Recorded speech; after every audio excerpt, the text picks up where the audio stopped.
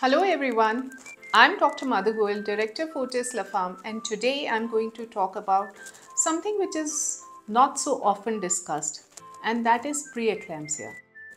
So preeclampsia is a complication which is unique to human pregnancy. It is a condition in which there is high blood pressure along with organ damage. So it can occur in patients who have been normotensive before, that means in patients in whose blood pressure has been normal before, or it can be superimposed in patients who have had high blood pressure before pregnancy. This condition typically impacts late in third trimester, but it can develop any time after 20 weeks of pregnancy. And in rare instances, it can also develop after delivery, where we call it a postpartum preeclampsia. It occurs in about 5 to 10% of pregnancies, and in the severe form, it occurs in about 2 to 3% of the pregnancies. So what really happens in preeclampsia? Now it may be completely asymptomatic. That means you may not feel a thing, and when you go to your doctor may say that, oh, you have preeclampsia. Or you may have symptoms like nausea, vomiting, headache which is not getting relieved by medicines, blurring of vision, shortness of breath, pain in your right side in the upper abdomen, swelling of the feet which is not going away on rest, swelling of fingers, swelling of face, sudden weight gain. All of these symptoms may indicate preeclampsia. And then when we run the investigations, we find that there are proteins in the urine. So whenever the amount of proteins exceeds 300 in the urine, it is called significant proteinuria, or your urine protein creatinine ratio gets altered. The other thing that we can discover is that the liver function tests are altered, or when we do an ultrasound, the baby's growth may be impacted. So the cause of preeclampsia is supposed to be a uteroplacental dysfunction. Now when the placenta is forming, that is early on in the pregnancy, due to some reasons, it does not form nicely. The blood supply in the placenta does not develop properly. At some point in pregnancy, the placenta cannot take the stress of the growing baby.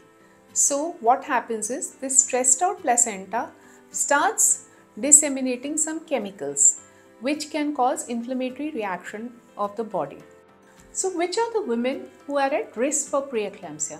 Any woman who's had preeclampsia in the past, any patient who is more than 35 years of age, who has a family history of preeclampsia, who has twins or triplet pregnancy, who has diabetes. Obesity is another factor which predisposes to preeclampsia. Any family history of preeclampsia, let's say your mother had preeclampsia in her pregnancies. So all of these patients are at risk for preeclampsia. In addition, if you have any autoimmune disease, any kidney disease, you will be at a higher risk for preeclampsia.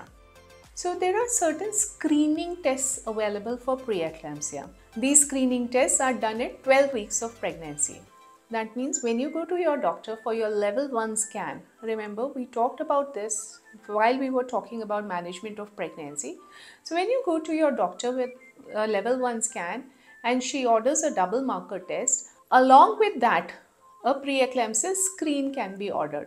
So preeclampsia screening includes your complete history, your ultrasound, and then it will include some blood tests like PIGF and PAP-A, and a combination of these tests will tell you whether you are at risk for developing preeclampsia or not.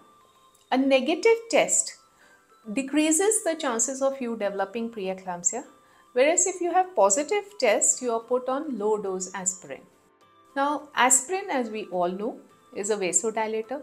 It increases the blood flow to the organ. If started before 16 weeks of pregnancy, it can improve the blood supply to the placenta. So if you've been watching my video since the beginning, you will realize that when I talked about the cause of preeclampsia, I told you that it is defective vascularization of the placenta which causes preeclampsia. So eccosprin will help with development of these blood vessels in the placenta.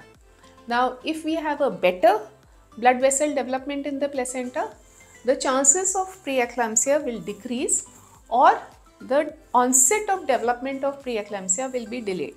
So any patient who is at a high risk for developing preeclampsia should start a low dose ecosprin at bedtime before 16 weeks of pregnancy. So preeclampsia has a lot of complications which we will discuss in next video.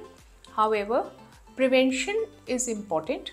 So prevention can start pre-pregnancy.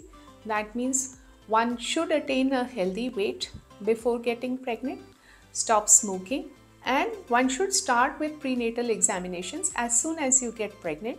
Get a preeclampsia screening test done in the first trimester, start a low dose aspirin, and throughout pregnancy keep a watch for the signs and symptoms of preeclampsia.